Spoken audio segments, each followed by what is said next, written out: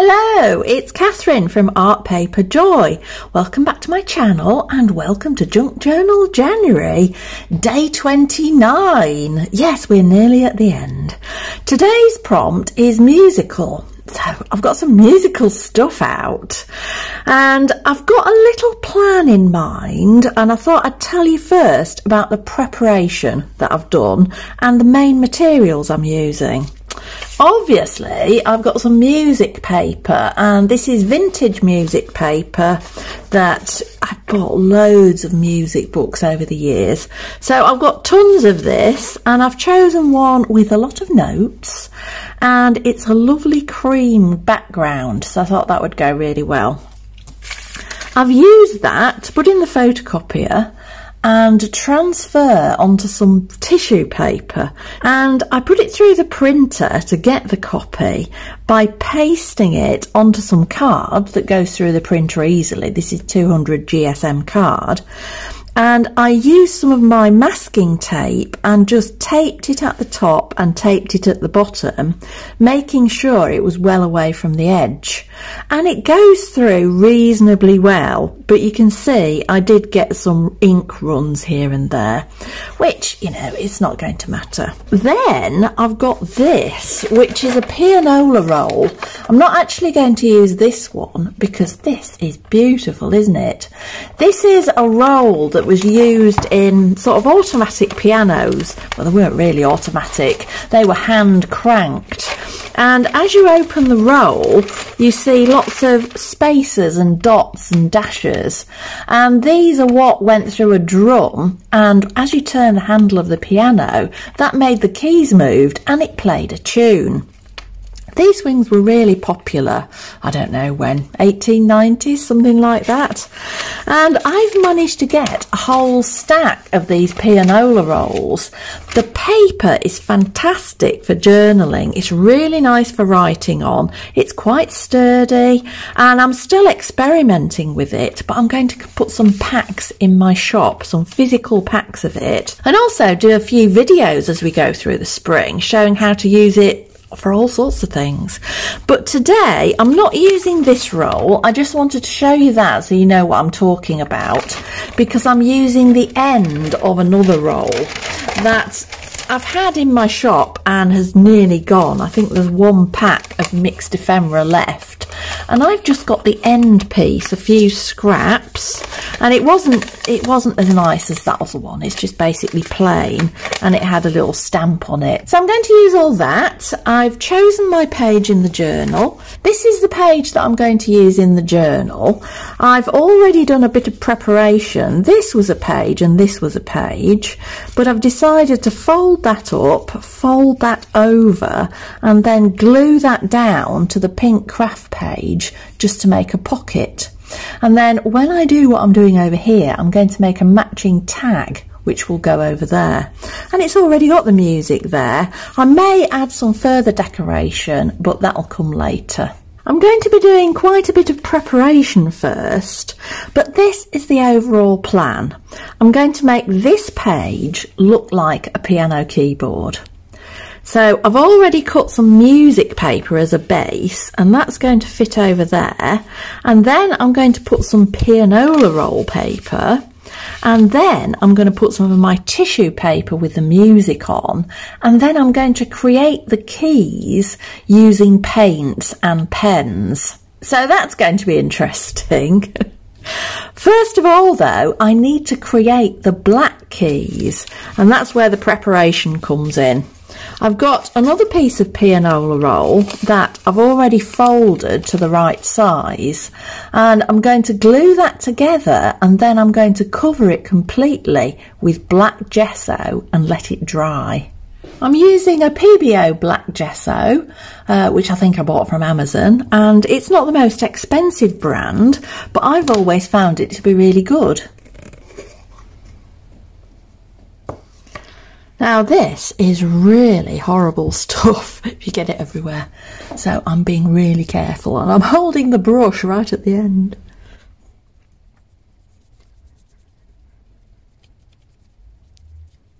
You get really good coverage just with one thin coat. I just don't want to touch it. because otherwise I'll have hands that look ridiculous for the rest of the video. I'm not going to put my background on the journal page yet. I'm going to do all the decorating so I can keep this completely flat. The next thing I've got to do is to remove this tissue paper. So I'm going to peel the bottom piece off first because that's smaller. But I realise that I've actually got a really nice print on this tape, so I'm going to try and save that.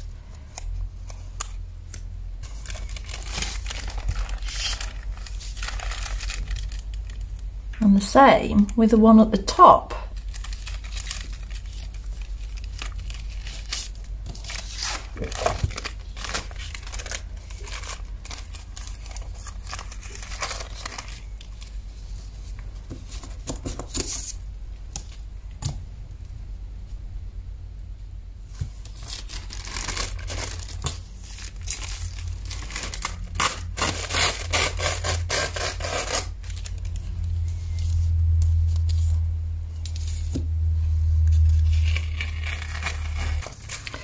Now I want the music to go this way, and I think I'll get quite good coverage so that I get notes on most of the background. And then I'm going to make the lines for the keys. So I'm going to paste this down first using my glue stick, and then I'm going to trim it around the edge.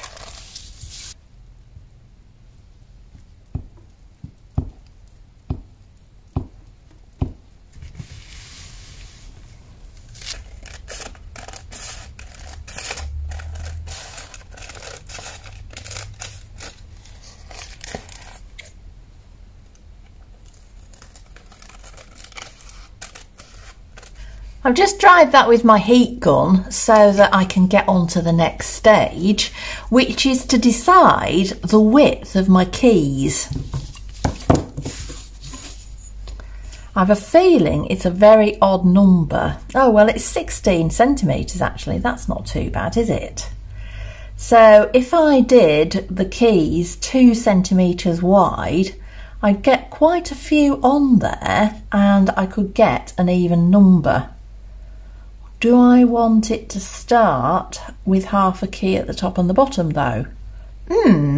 Not sure about that. Or do I want the keys wider? Do I want them 3 centimetres? If I did it 2.5 centimetres, I need to centre it up a bit so that the edge 2 keys are only very slightly wider, but then I get 1, 2, 3, 4, 5, 6 keys. I need to make the lines quite dark between the keys, and I want some shading going on as well. And I think I'm going to try first of all my Pixma pen, which is a brush pen, and the Tombow pen, but use the non-brush end. And I've got my water brush handy as well for a bit of blending. If I need to get my black watercolour brush out as well, I can do that.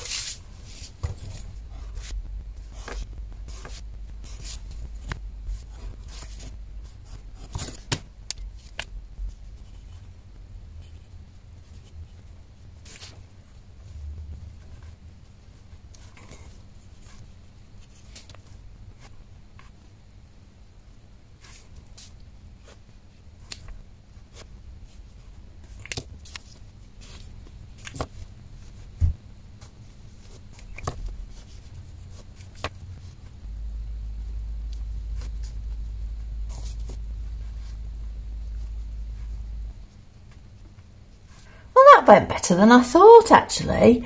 I mean, I'm sure someone else could make it look a lot better, but what I wanted to create is the impression of the shadows between the keys. I think it'll all come to life when I put the black keys, so it'll really look like a piano keyboard then.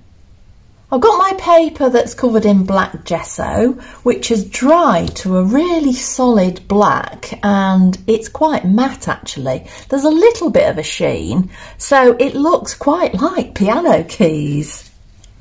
I've got to decide now how wide this has got to be. I think 1.5 centimetres. or do I want 1 centimetre? I'm going to do a trial, and I'm going to do 1 centimetre to start with. I think I've got enough to do more keys than I need anyway. So we'll do that first of all. That's the square end, so I'm just going to square it off and get it to the point that I can use the measuring tool at the other end, and then I'm going to try 1 centimetre.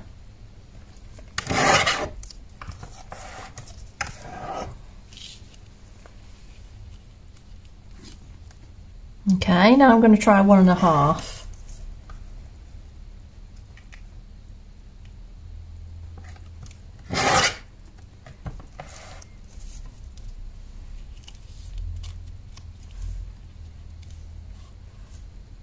I think I prefer 1.5, so I'm going to go with that.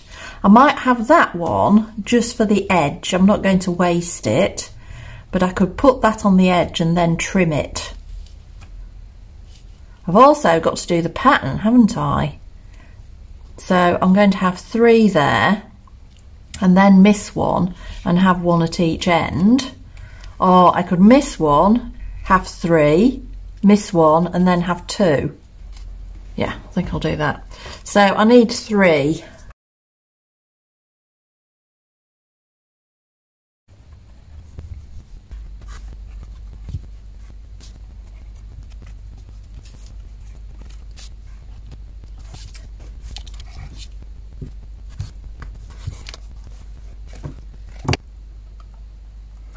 Don't quite think that end one is straight, but I'm not going to worry about it at this stage.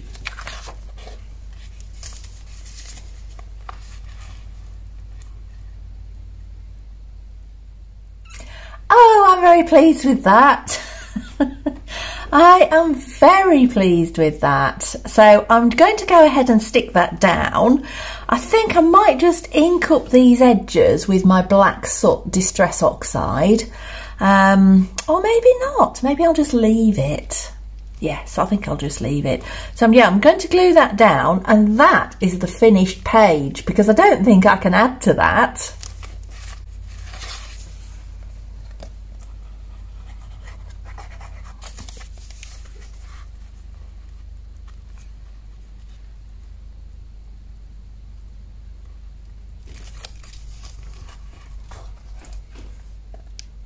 That is a great page. I love it.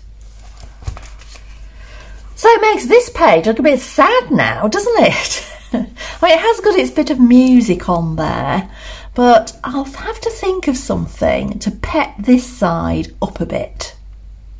All I've done so far is I've glued that piece of tissue paper with the music on it over the pink craft paper. I just tore it out and stuck it on with a glue stick, and I think it looks quite nice against the pink. You can still see a little of the pink. I also checked where I got this music from, because I realised I have made a copy. Unfortunately, it's from a book from 1921, so I am safe in terms of copyright.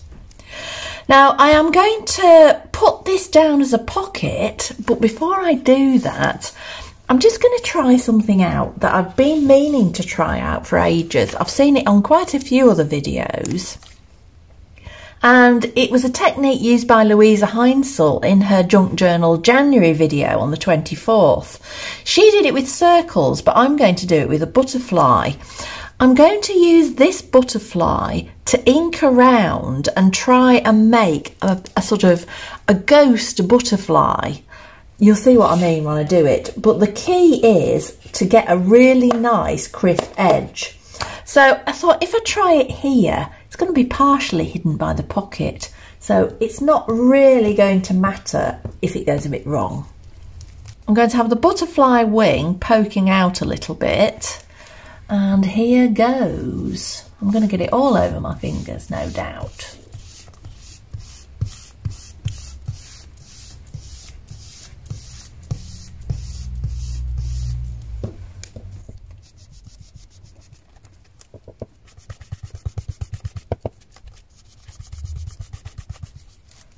Oh yeah, that works quite well. That works really well.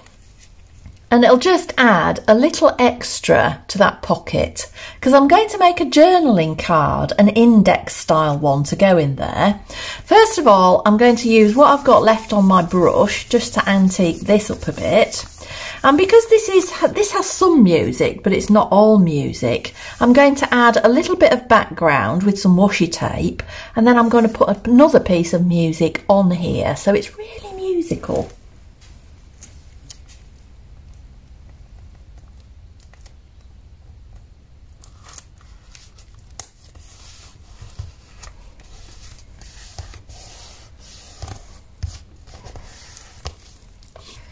It's really difficult to work on this page, which is on such a slope, and have it visible from the camera. So let's see what we can do.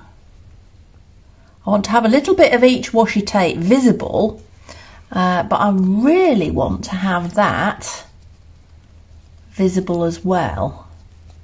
So I'm just going to trim this a little bit to the top of that piece of stave or whatever it's called.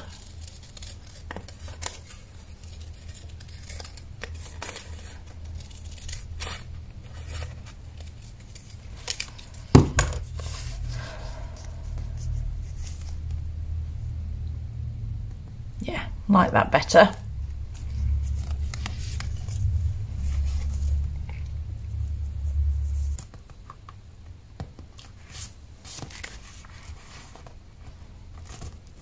I'm now going to glue the pocket down, and I think I'm going to have to clamp this.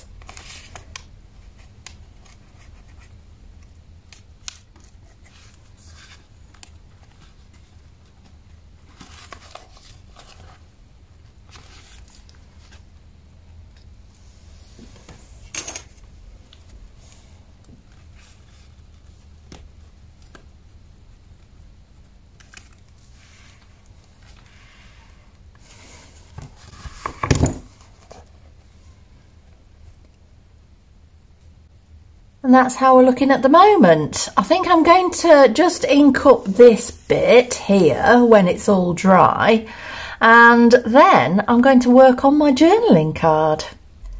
The page is now dry and the pocket is now dry, so I'm going to take the clamps off. And yes, I feel that it's nice. I really like this page, but it needs a pop of colour. And so I've been working on the journaling card. I've just cut a piece of music paper which I've doubled up, and then I've put the pianola roll scrap that I had left as the journaling space on the back. And for the tab, I folded that butterfly in half. I think that's a really cool solution to being a tab. I've then just added a bit of that washi tape for a little bit of colour, but even when it's in the pocket, it's all pretty much the same tones. So I've done a bit of fussy cutting, and I've cut out this really vibrant pink flower and some leaves. So I'm going to do a little arrangement on the journaling card, so this will peep out of the pocket and there'll be a bit of pink there. And I am toying with the idea of putting something on this side as well, but I'm not sure yet. I'm going to try it out. First of all though, I want to pep up the butterfly a bit, and I thought I'd add some of those stickers I made the other day. I've got the circular ones out, and I want to choose one with some text and just put probably 2 or 3. In fact, I think I'm going to choose 3.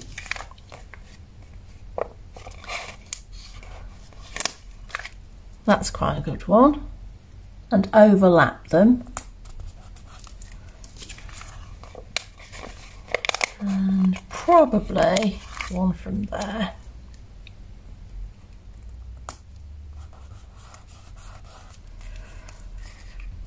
I think that tones well with the ticket on the washi tape, so I like that.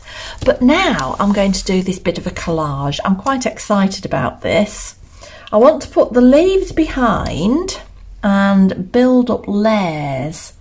These were an illustration that were in a totally different order, but they wouldn't fit on the card, so I am going to rearrange them by cutting them apart and then reconstructing the flower.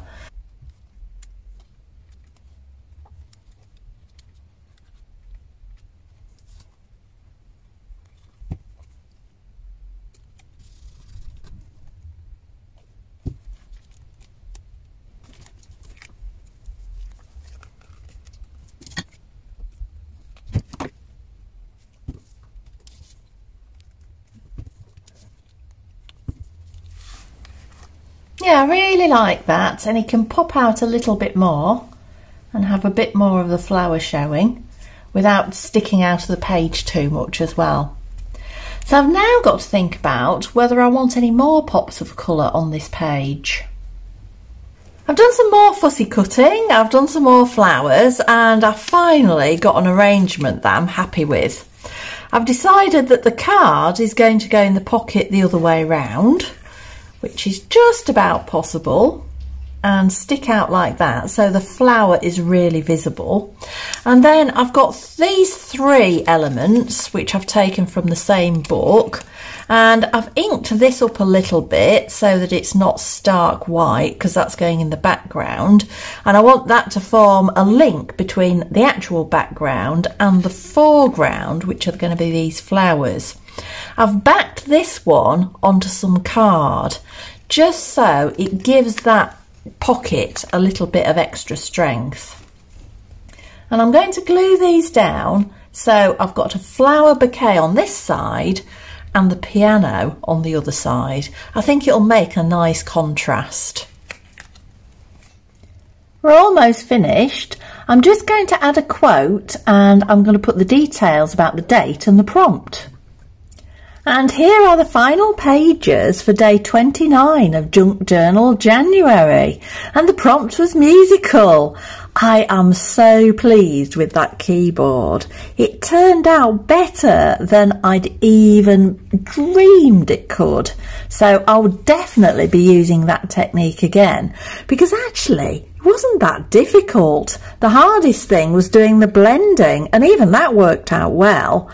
Just putting those black gesso rectangles on there to make the keyboard black notes is fantastic. I really like it. Sort of less pleased with the other side, but I'm glad I've added the florals, I'm glad I've added the colour, and I've got a journaling card in there which can either tuck in or tuck out. I found a quote on the internet, of course: "When words fail, music speaks."